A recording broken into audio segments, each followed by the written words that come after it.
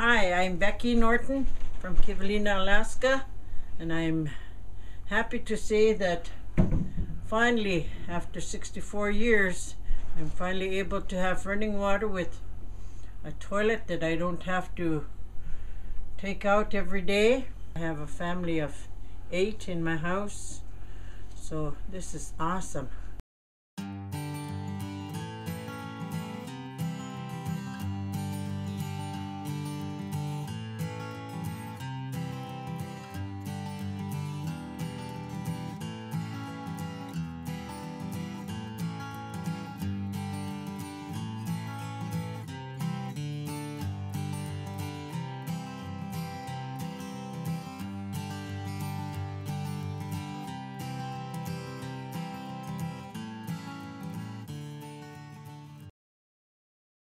There are many homes in Alaska that remain unserved.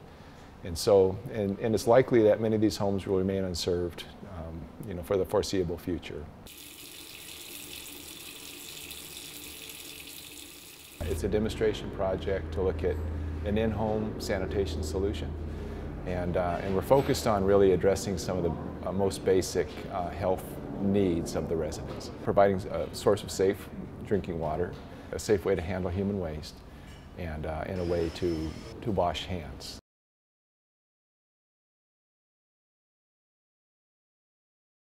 The village is threatened by erosion. They're on this tiny little island right now, and they'll be moved to the mainland someday. We had to build these things so that they can move with the home and the owner whenever that day comes.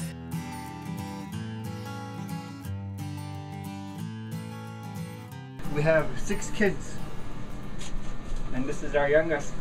He likes the running water. Sometimes he leaves it on and just plays with the water.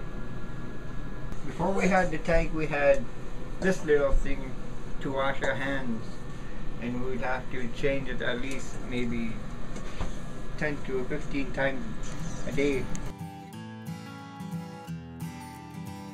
We wanted the system to complement their lifestyle.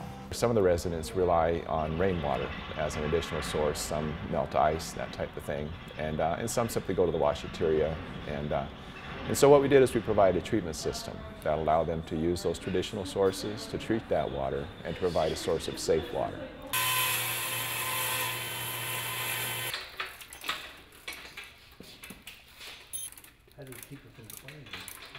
So they'll have like a 5-gallon bucket down here with a hose, and they can either hand pump it with this.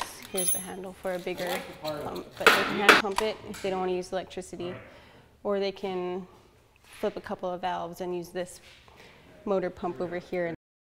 And this part down here is the filter system that cleans the water. The whole thing comes out, the pan comes out with it.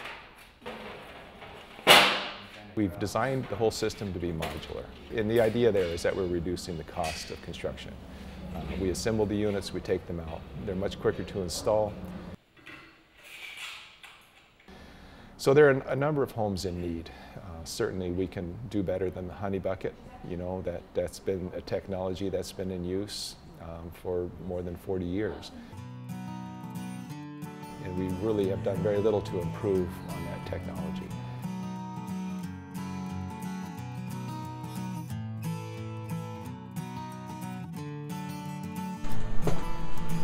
One of the best things we ever had in my whole life. This one gets thrown away. This is our past.